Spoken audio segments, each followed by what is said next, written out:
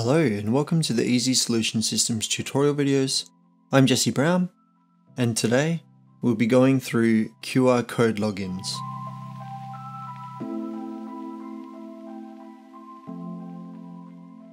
I'll be showing you how to log in staff using the QR code that we can generate from the system. To do that, we go to Maintenance, User Settings, enter in all the system users and the security settings. We're going to click Modify. Here you can see a user code which would be the same in the payroll for the staff members. To get the picture of the user, we double click on the picture itself, and from here you can choose the staff picture from wherever you saved it. We do this for each user. Then to print the user card with the QR code, we need to check each box, or you can right click where this down arrow appears above the boxes. To clear, you left click. Once we've selected the staff members, we go to Print, and as you can see here, the system has generated QR codes for each staff member.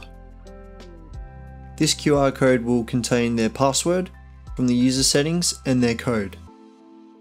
When you log into the system using a password by scanning this using a 2D scanner, this will actually use the password in the staff timesheet login and logout. From here you can then print. The barcode scanners we use look something like this. This is what they call a 1D and 2D barcode scanner. It has to be a 2D scanner in order to read the code. Here is another type of scanner that can scan normal barcodes and QR codes. You'll need one of these to scan the code into the system. So if we log out and scan the code with the QR scanner, the password will be entered into the system to log back in. So you can either manually enter it or scan your QR code. This same QR code can also be used if you do payroll. So we'll head to payroll, we'll scan. Notice that the QR code has become the staff code assigned to the staff profile. You can press Sign In. This feature adds a layer of security to the system and makes it easy for the staff member to log in and log out of the system without exposing their password. Note that the staff member won't need to remember their password in order to log into the system.